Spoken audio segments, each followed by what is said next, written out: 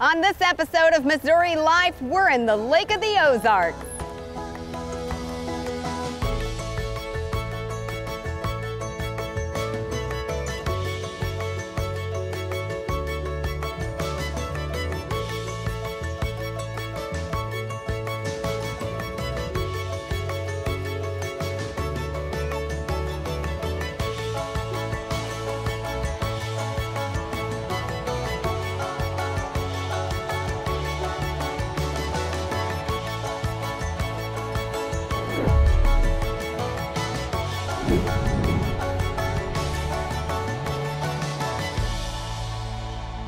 I'm Meredith Haynes. Thanks for joining me on another exploration of Missouri Life. Today, we embark on an adventure at the one and only Lake of the Ozarks. We'll learn how engineers harness the power of a river. We'll catch a show on Main Street, explore the ruins of a once ambitious dream, rediscover the mysteries of a Native American cave, experience water sports firsthand, and much, much more. Today, you might need a life jacket for Missouri Life.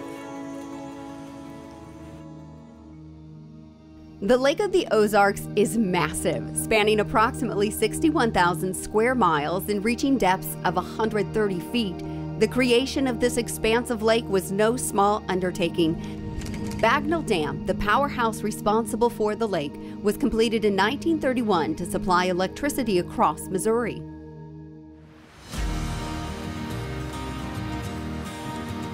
Meredith? Hi. Hi, Phil Thompson. I'm the plant manager here at the dam. Beautiful Lake of the Ozarks. Welcome. Thanks for having us. We're excited about this tour that not a lot of people get to have these days. We're glad to have you here today to show you around. And it's a busy day. It's a busy day. Come on in. I've got a hard hat for you, some safety glasses. Okay. Come on in, we'll take a tour. So Meredith, these blue covers that you're seeing are the covers over the top of the turbine generators. Up on top on this deck up above, where you can see all the power lines coming in, those are our transformers that we have. The insulating material normally for a transformer is oil, but we use a material called sulfur hexafluoride gas. We were always concerned about oil leaks or a failure of the transformer in some way that would allow oil to run to the river. So when it came time to replace those transformers, we replaced them with an environmentally friendly transformer. The machinery is very well balanced, so even though you do feel a little bit of vibration, there's about 250 tons rotating that's very finely balanced, so you really don't get a lot of big vibration, just a little bit of vibration in the concrete. Yeah, it's minor, but you can feel it. You can feel it, for sure. We operate 3 different power stations from this control room. All are hydropower plants. When it comes to that, how much water are we talking? I think we were around 250,000 cubic feet per second on the Mississippi River. The main generators can produce about 240 megawatts. The last set of screens over here are for controlling our house service units. And our house service units are small units. They're only about 4 megawatts apiece. But they perform a special function. That's the black start function for the grid. So if there happened to be an electrical blackout, a grid blackout, this power plant would be responsible for providing startup power for other power plants to kind of piggyback up to build power back up onto the grid. Somebody has to be in here all the time, I'm imagining. We man the power plant 24/7, 365. There has been operators here busy taking care of this power plant and these generators continually. This plant has never been unmanned since 1929. What would be next on a tour? Well, let's go downstairs and we'll take a look at what we call our turbine deck downstairs, and we'll be able to see the turbine shaft rotating. So Meredith, this is the turbine deck. So each one of our turbines are down below, but all 8 units are basically the same. We still are running 2 original turbines from 1930, but 6 of the units we've upgraded to get a higher power rating. We see one of the... Yeah, right in here is one of the turbine shafts spinning. So again, the generator's up above, the turbine's down below, and it's connected by this 30-inch solid steel shaft that weighs about 50 tons that connects these 2 components. The turbine is surrounded in the water passage, so as the water flows through, all that water has to be encapsulated in what we call our penstock. This is an example over here of one of what we call our governor oil pump motors. That motor has been running continuously for over 86 years. We take it out of service about once a year just to blow the dust out of it, turn it back on, and it continues to run. It's never had a winding failure or a bearing failure, so they really overbuilt everything and they built it to last. This is our machine shop. We've got some industrial-sized drills, milling machines, surface grinders. Over here we've got some original 1930 machinery that we still use. And they still work. They still work. They work very well. What do you do in this shop? What is it that you would be taking care of? So many of the parts and components for a 1930 machine are not readily available off the shelf. Shocking. So we have to build these parts ourselves, for sure. Well, you have a great view of the dam. It's a great place to work. I've been here a little over 20 years and I've never gotten tired or bored with all the work that we do. Well, thank you so much for the tour. Thank you. Thank you. Great to have you here.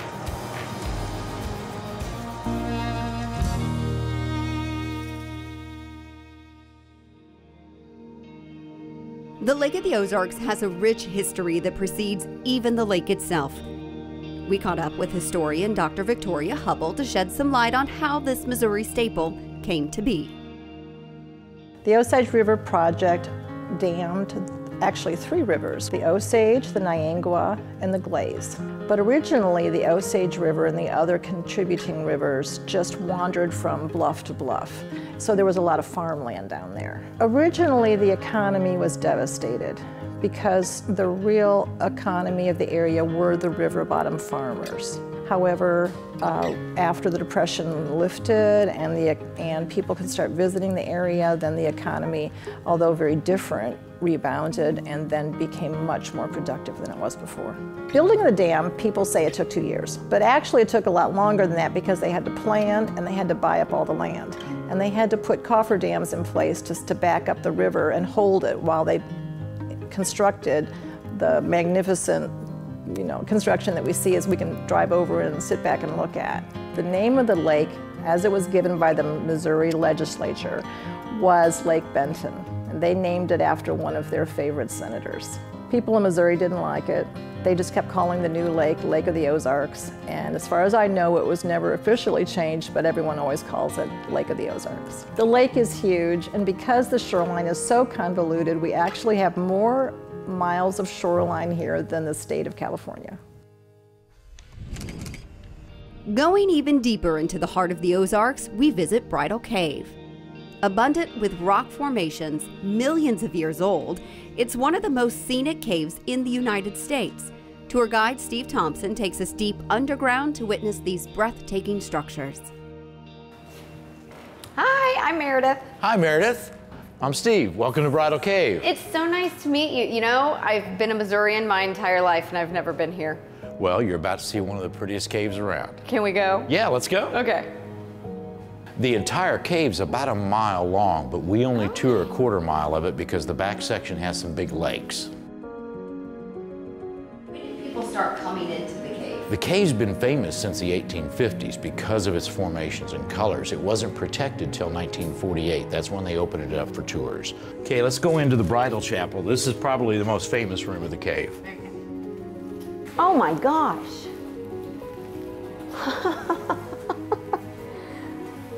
I don't know why I think mammoth tooth when I see it. Yeah. I have no idea. That's actually called the pipe organ formation, and this is where we perform all of the weddings. This stalagmite here is actually called the natural altar, and this is the bridal chapel where we've had over 3,762 weddings.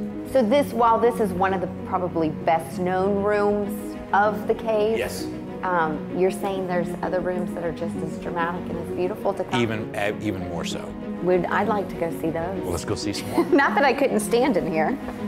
Besides the wedding, the cave is famous for 2 other things. One is the sheer abundance of formation and its natural colors. We only use a white LED lighting system, so all the colors you see are natural. The white is calcium, the red is iron oxide, the blue-green is copper, the gray is manganese, and a little bit of black is lead. So the water brings in the minerals, they mix together, and that's what makes all the colors of the formation.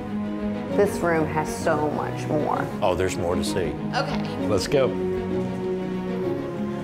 As we made the tunnels, we didn't know in these passageways that there were actually some subterranean rooms that had never been seen before. Oh my gosh. Here's one here. Those are. So whose idea was it to say, okay, let's dig a cave, let's dig a tunnel? That'd be me. No way. Yeah. Oh, now that is beautiful. Now this is what's called the big room of the cave. It is the largest single room. It's about 300 feet end to end. The ceiling in this room is about 110 feet, but there's actually 30 feet of room below us. We're actually over the underground lake right now. When you turn around. Pretty impressive. That is breathtaking. So literally everywhere you look, there's something to see. Let's go back to the lake. That water's about 18 feet deep, so you're seeing all the way down to the bottom. It's crystal clear. Now here's Mystery Lake. Now look real close down there in the water. You can kind of see what looks to be like an old scaffolding or a bridge or a ladder. We did not know that was there until we put the lights back here and opened this part of the cave. There is no underwater passageway into this room. And this is all captured drip water. There's no water running in from the outside. There's no life, no fish, no crawfish or anything in it. All the water you've seen came one drip at a time from the formations above it. Some of those timbers are 6 by 8 by 20 feet long. We can't find anybody alive that knows why that's back there. So that's why it's called Mystery Lake. Can you take it out and we date sent it? divers down to it and tried to date it, and when they grabbed it, it just melted. As a matter of fact, there was a whole nother section on this end, and when the divers swam up to it, it just melted. So we haven't let any other divers in since then. This is beautiful. You love your job, don't you? I do. I started here as a tour guide 44 years ago, my senior year in high school, and I've been here ever since. And it's just one of the coolest jobs. I get to meet people from all over the world. It's like working at a national park, and this is my office. I thank you for giving us this tour. It's It's our beautiful. pleasure. We love showing it off. Come see Bridal Cave. It's gorgeous. The beauty of the Lake of the Ozarks, above and below the surface, has called many Missourians and others from across the country to make this place a second home. One of the first second homes began construction in 1905, built by wealthy businessman Robert Snyder here in what is now called Tonka State Park. Tonka State Park is one of Missouri's most rich state parks in the terms of cultural and natural history and how they interact with each other. We have special features such as our Oak Woodland Natural Area, all the way up to cultural features such as here at the Snyder Estate. The Snyder Estate is an area where a wealthy Kansas City businessman named Robert McClure Snyder, he came down and visited the area in 1903, and he wanted to make like a getaway home. He never got to see it completed. He died about a year after construction began in one of Missouri's first automobile accidents, but his sons did finish the estate in roughly 1922. As time went on, they sort of lost interest in the property, and they leased it out to a lady by the name of Miss Josephine Ellis. She operated as like a bed and breakfast, and then one unfortunate day, October 1942, one of the employees was building a fire on one of the many fireplaces, and sparks from the chimney landed on the cedar shake roof, and it went up like jet fuel. And it burned for several days, several nights. Down below the Snyder Estate, over a 200-foot bluff, we have Missouri's 12th largest spring. If you're wanting an exciting outdoor adventure, Tonka would be the perfect place. We have a little over 17 miles worth of hiking trail, going through some of Missouri's finest examples of glades and woodlands in our large Oak Woodland Natural Area. We have some of the finest examples of karst in the state, and as well as all the cultural aspects being the Snyder Estate and the Native American occupation of the area. Visitors from around the world come to the Lake of the Ozarks to explore its rich history and beautiful landscape, many of which seek out unique flavors this community has to offer. Will Moore, our flavor guide, visits Wobbly Boots Roadhouse to sample some hearty mid-Missouri barbecue recipes. Where does the name Wobbly Boots come from? That's really unique. Yeah, I wasn't quite sure. It's kind of a fun name, and it was just a silly story I heard on the radio. A professional golfer named Steve Elkington was talking about some friends of his going on a trip, and when they got off the airplane, one of his friends had drank so much beer he had on his wobbly boots. So it just cracked me up, and it just kind of went well with barbecue, so I just went with it. Okay. All right, so what do we got here? These are our pulled pork nachos. So it's got our hickory smoked pulled pork on there, our homemade spicy nacho cheese, pepper cheese sauce, and red onions and tomatoes, and it's got our house-made baked beans on there too, which really make it special. We use our barbecue rub, and we rub the pork shoulders, and then we put them on our smoker with some good old Missouri hickory, and we smoke it for about 15 hours at 220 on our smoker. 15 hours. Now that packs in the flavor, doesn't it? It does. It gets that smoke in there really good, and it breaks down. You know, pork shoulder is usually kind of a tough cut, but that's the barbecue process, breaks it down, makes it real tender, juicy, and gives that flavor. Yeah. This is a true barbecue nacho. This is beautiful, just beautiful. Oh, it's about to get messy. Well, that was amazing. We've absolutely decimated those. But I'm excited to see what's next. Well, good. I see Luke coming this way. We've got the Texas two-step. Right. That's got our brisket on it and the smoked sausage. And then I've got some spare ribs here. This is a massive sandwich. Yes. Wow. And I'm supposed to pick this up? Yeah, you might have to work your way to that. It's maybe eat a little bit and then make it into the sandwich. Well, I like to go full force into it. I'm gonna go ahead and give it a shot here. All right. Wish me luck. All right.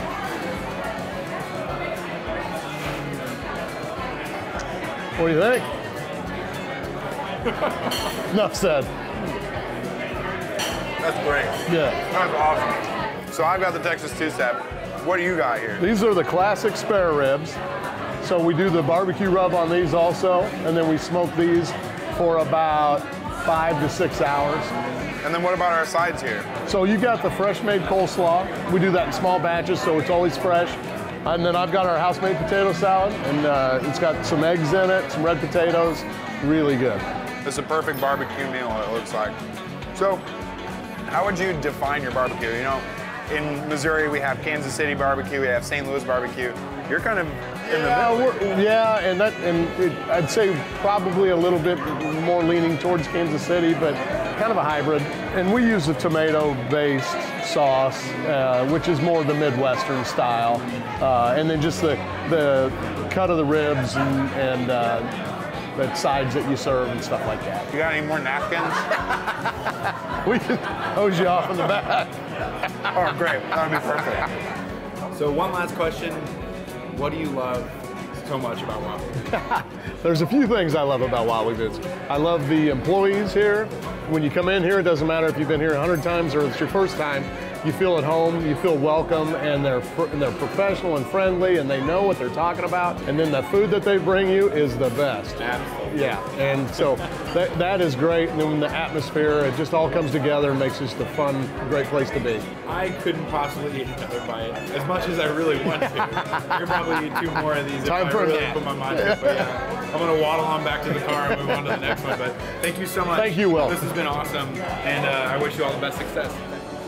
The Lake of the Ozarks is rich in flavor, experiences, and culture. Sometimes the quickest way to get around is by boat. That is unless you stop along the way to drop a line. Amateur bass fishing champion Marcus Sykora took us out to some of his favorite spots. What I love about Lake of the Ozarks in the Ozark region is we got 4 distinct seasons, right? So where my favorite spot is right now could be in the next season coming fall, could be 30 miles from here. So you don't get, my point is, you don't get the level of redundancy. People are like, how do you fish the lake all the time and so much? And don't you get tired of it? Well, everything changes all the time. So no, I've never seen 2 years in a row where my favorite spot was the same. It's got a tremendous crappie population, right? There's a lot of people that love to eat crappie. I think crappie's probably the best eating freshwater fish there is.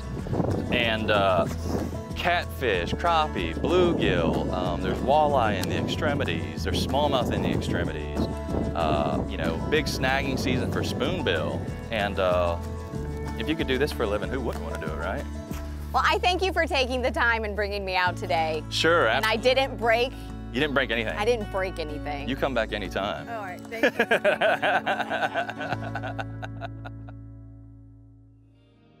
Unfortunately, I didn't have much luck catching a big one, but it was nice to feel the breeze on the open water in Marcus's boat. However, it didn't quite match the horsepower of some of the other boats found here on the lake.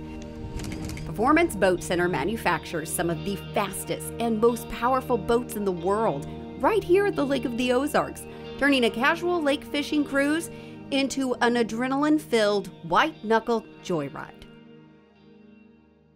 Performance Boat Center is the world's largest high-performance boat dealership. Located in Osage Beach, Missouri, we buy, sell, trade, service, paint, and rig the world's most elaborate performance boats. The boats we were talking about are Wright Performance Boats. It's a collaboration between Doug Wright and his company and Performance Boat Center. Doug and his team build these hulls and decks, assemble them in Melbourne, Florida, and our expertise is in the finish work. So we bring the boats up extremely bare.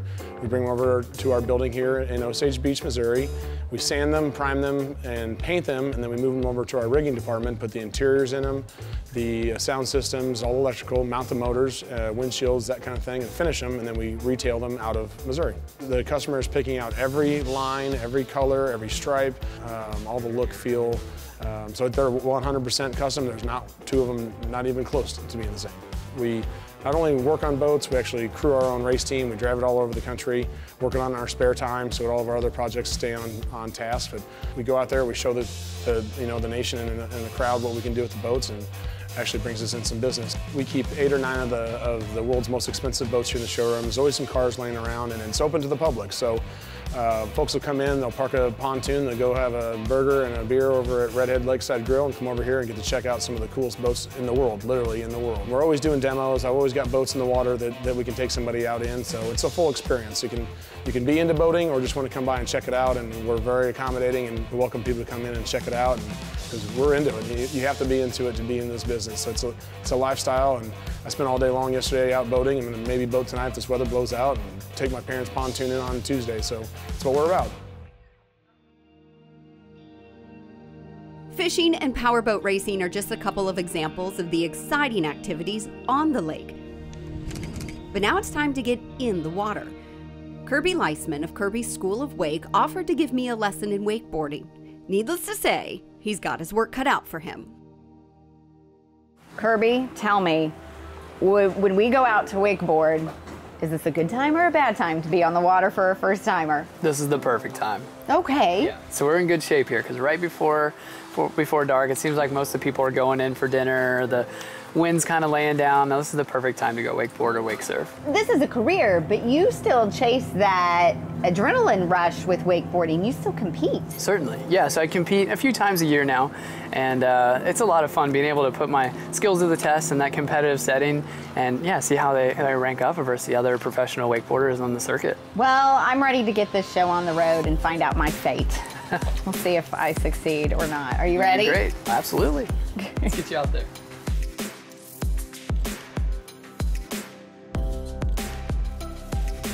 You've already experienced 2 of the 3 steps for being able to get up on the wakeboard. All right. Okay, you did the rolling forward part and the standing.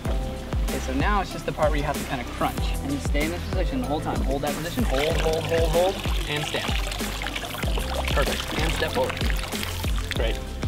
You're gonna do awesome. Last thing, I'm gonna give you this helmet so you and I can communicate while you're back there wakeboarding. Hey Meredith, can you hear me? Yeah, you're faint, but I hear you. So just keep your knees bent, your back kind of crunch forward a little bit. Okay. Hold that position, and then the boat will hoist you right out. Here we go. You ready? Okay. Okay, here we go. Okay, we're gonna hold that position. Stay tucked in a tight ball. Hold that. Good. Now gently lean back against that rope. Okay, need to stand up a little. Woo! Nice. No big deal. You are you're such a positive person. No, you're doing awesome. You gotta have a couple outtakes. If you did it first try, it would look like a stage. Okay. Here we go. Excellent, you're there. All right, that's what I'm talking about.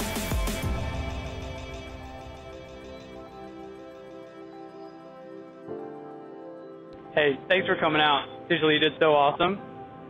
Nicely done. Thank you. You're a very good teacher. I appreciate that.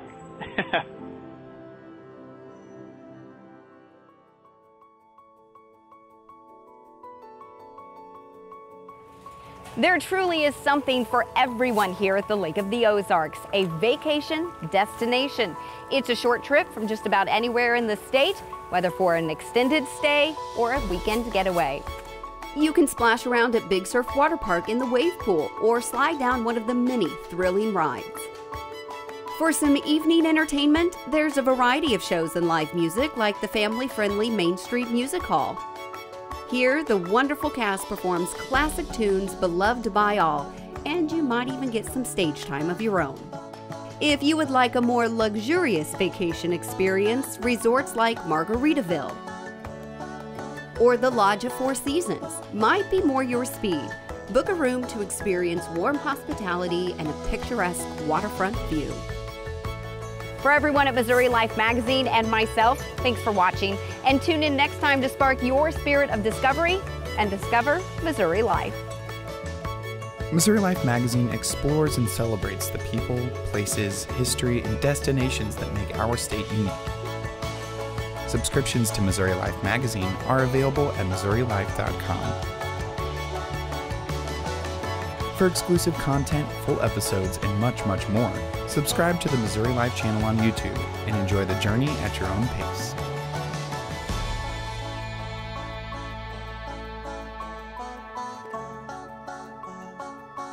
Catch a show on Main Street, explore the ruins of an ambitious dream. Sorry. So afraid one of you is gonna fall off. Here at the Lake of the... I was really Miss America on that one. And sunscreen. And world peace. Hey, Ost, is it time to go? Okay. I'm just f***ing with you. My name's Marcus, and you keep calling me Mark, so I'm gonna start calling you Ost. Welcome to Bagnell Dam! Woo! It's a short trip from just about anywhere in the state. Whether for a weekend getaway, I'm about to fall. Nervous? I'm not gonna lie, this is... Water sports has never been my strong suit. It is today.